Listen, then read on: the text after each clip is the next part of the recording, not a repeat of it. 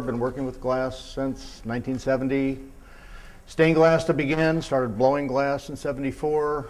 Taught myself the fundamentals from a book to begin with. Thought I taught myself enough to get into graduate school and did, and still had a whole lot to learn. So my graduate school experience was a learning rather than developing my art.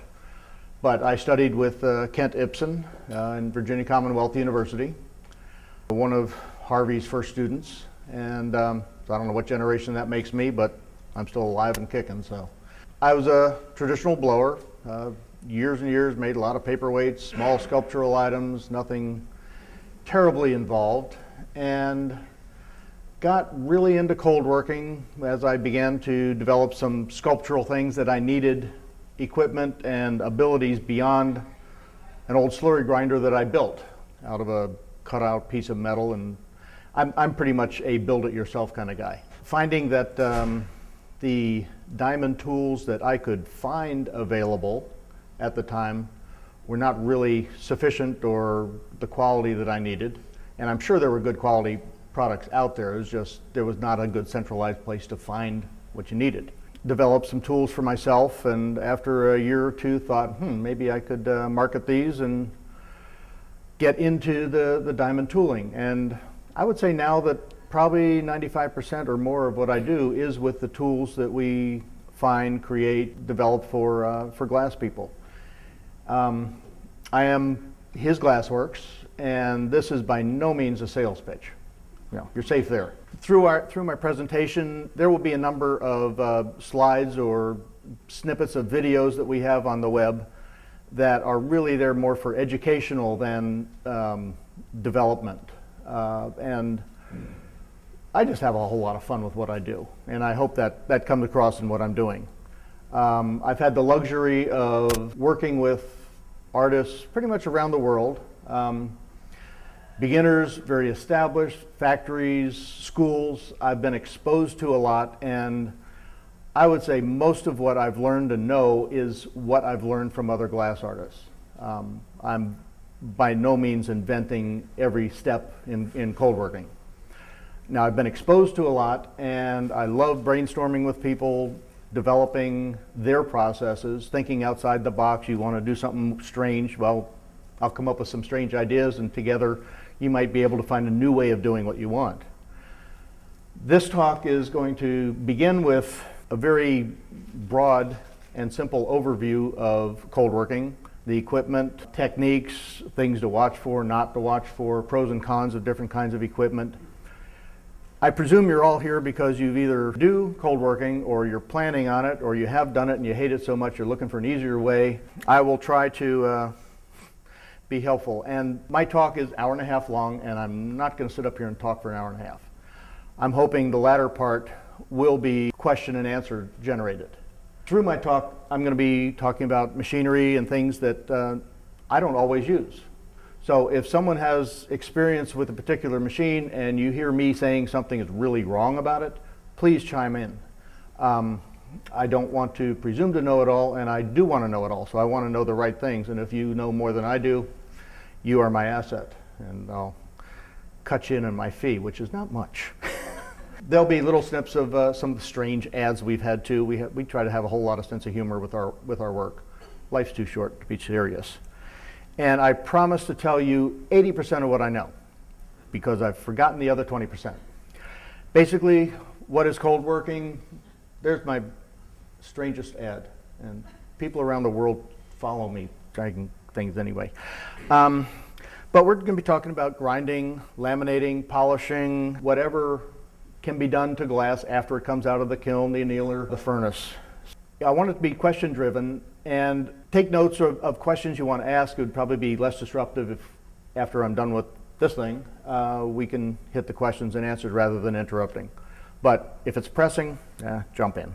Glass is obviously a very beautiful medium.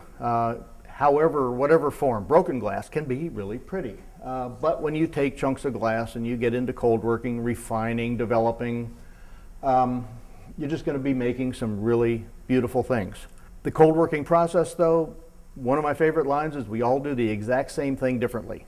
So what's going to work for you is not going to work for you. Thoughtful process going into the glass, should show. And I think we've all seen a lot of glass that should not have been made. I'm guilty of it. In fact, I made a t-shirt that says, just because you make it in glass doesn't mean you should. This is going to be this quick little step show, working with a piece for Paul Stankard. First is bonding with the epoxies, the Hextol. Pre-shaping, I'm making a sphere form. I have a sphere grinder that will rough it down all the way to the polish and the final object. You know, the beginning of your glass is going to be kind of gnarly. Can't see through the surface well because it's got chill marks from your tools or whatever. The final piece should be thoughtful, should be finished. And the better you finish it, the more satisfied your collectors are going to be, the more satisfied you're going to be. It is the presentation of what you do. It's what your name goes on. So the goal is to be as efficient with what you're doing. Yeah, I'm old, but that's not how I do sandblasting. Though I wasn't there, you know, why reinvent the wheel? I mean, there's good equipment out there. Some people can build it themselves. There are many manufacturers of all kinds of equipment.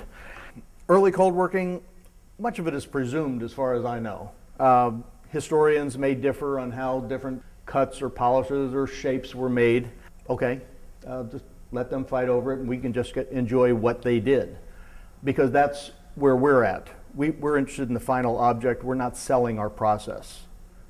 Sometimes what we do is very indicative of the process, but not the process is not what we're selling. That's somebody grinding by hand a telescope mirror blank on a curved piece of stone with grit and big chunk of mirror, round and round and round. Early cold working, mostly done by hand or by semi-mechanical. This guy's cranking on one hand and grinding with the other. Before they invented motors or before they could afford a motor. There's a lot of ways of working on it, and I think this really looks like it would be fun to do for 8 or 12 hours a day. Then we step into the Iron Age. Most of us have seen these kind of wheels. Most of us have used them. Slurry grinding is pretty much the technology that's out there before diamonds came along, and it's very efficient. And it's frequently the best step, the best process for grinding. That's me back when I had hair. Different ways of decorating and working with the glass. These are stone or copper wheels with grit. Just old tech, but very efficient.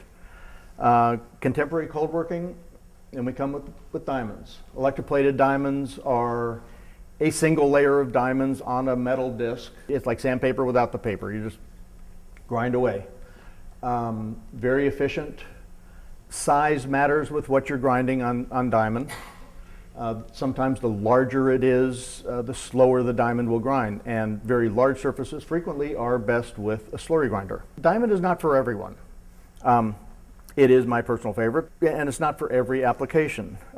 They get expensive. But then there's a lot of people out there selling them. These are sintered wheels that have diamond embedded in metal around the rim. Just a different way of holding the diamond, and as the diamond grinds, slowly the metal is worn away and new diamonds will become exposed. They're very long lasting, just a whole different process to manage with the diamonds. And these can last probably 20 times longer than electroplated diamonds.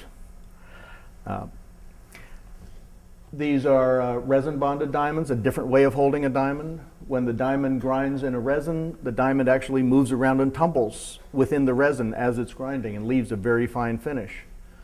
So like a 325 grit in a resin can leave a finish almost like a 500 or 600 grit. So there's many different ways of holding the diamonds. These are wheels that are made in the Czech Republic. I mean, there are people all over the world coming up with really cool tools for working stone and glass. This has an aluminum oxide abrasive embedded in the wheel, so you get all the way down to the hub, you have abrasive. They can be shaped to a number of different profiles. It's just another way of doing it. And technology is bringing out all kinds of new products. A couple images of some 3M belts called Trizac. It's aluminum oxide, but it's embedded in a surface on the belt. Just another step, a new way of cold working glass. It's encapsulated in some kind of resin that, of course, they don't talk about.